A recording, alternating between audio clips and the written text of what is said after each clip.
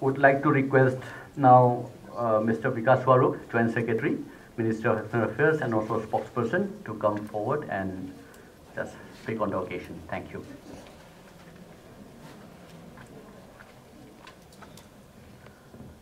Good evening.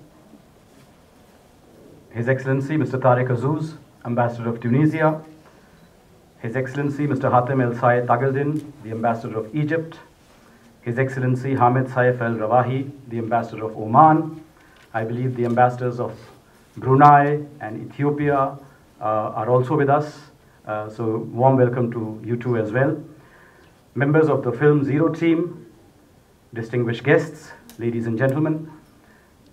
Let me begin, first of all, by congratulating Tunisia for the great honor of the Nobel Peace Prize. We begin today with zero, or rather, we begin without it. The concept of zero at its heart is the concept of non-existence, the notion of shunya. How do you express nothingness?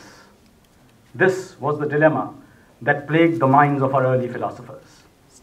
And as you begin to watch the story of the father and son from Tunisia in this unique film, I'm sure that you will understand why this question was of paramount importance. This film represents, as Mr. Chatta said, a unique collaboration. At one level, between India and Tunisia, but also between India and the Arab world as a whole. And there is nothing new or surprising in that synthesis.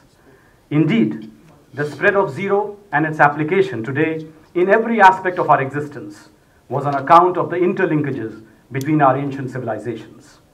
At the time, the Indian and Arab cultures represented the high watermark of knowledge in the sciences, astronomy, mathematics, philosophy, literature, and art. Their collaboration resulted in some of the greatest scientific and philosophical discoveries and advances of the time, and was a shining beacon at a time when the rest of the world was still in the dark ages. Why did the Indians invent the zero? And why did the Arabs promote it? And amazingly, why, at one point in the history of Greece, its use was banned?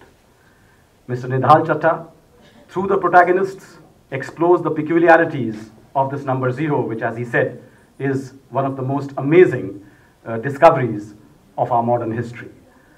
Zero fascinated and annoyed many at the same time, and some found zero to be a very scary number indeed. Through the film, Mr. Chatta tries to introduce us to the societies that held the center stage of curiosity, exploring new concepts, thought about eternity of time, about infinity of space, and many more newer ideas, disregarding the dogmas that were prevalent at the time. Excellencies, ladies and gentlemen, let me confess that in my school days, mathematics was not my strong suit. But for once, Mr. Chatta makes the subject of mathematics and all the zeros, decimals, and number tables that nagged us so much in our younger days a lot more interesting and visually a treat to watch. I'm sure all of you who have braved yourself for a Friday evening rendezvous with zero will find it a very interesting date indeed. It is my privilege now to welcome you to the screening of this documentary film, Zero. Enjoy.